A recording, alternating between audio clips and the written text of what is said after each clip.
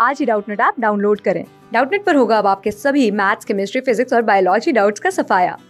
बस अपने क्वेश्चन की फोटो खींचो, उसे क्रॉप करो और तुरंत वीडियो सोल्यूशन पाओ। Download now. हाय, तुम्हारा क्वेश्चन है sound can not travel in vacuum. हमें बताना ये ट्रू है या फॉल्स। तो बेसिकली ये स्टेटमेंट जो है it is true. Sound Indeed can not travel in vacuum. Why? Because sound is a mechanical wave. It requires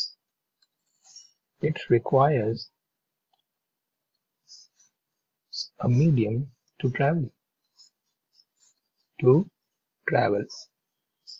Why? Because sound जो है ना वो इलेक्ट्रोमैग्नेटिक वेव नहीं है, राइट? वो एक कंप्रेशंस एंड रेयर फ्रैक्शंस में ट्रैवल होती है.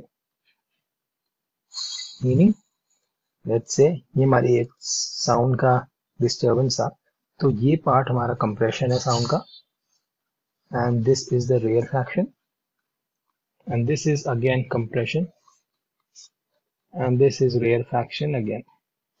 This is again compression.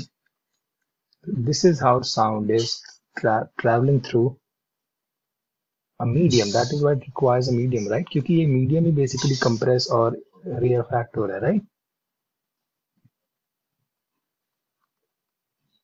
तो basically ये medium compress होता है and then it extends and then it again compresses, extends, compresses. ऐसे ऐसे compressions आगे बढ़ते हैं और rarefactions पीछे जाते हैं. That is why sound requires a medium to travel, because ये एक मैकेनिकल वेव है. इसको एक मीडियम की जरूरत क्यों है? क्योंकि ये कंप्रेशन एंड रेयर फ्रैक्शंस में ट्रैवल होता है.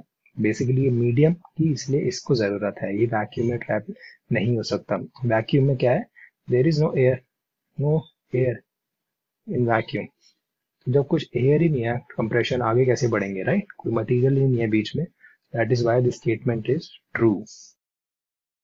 क्लास 6 से 12 से लेके नीट, IIT, जेईई मेंस और एडवांस के लेवल तक 10 मिलियन से ज्यादा स्टूडेंट्स का भरोसा।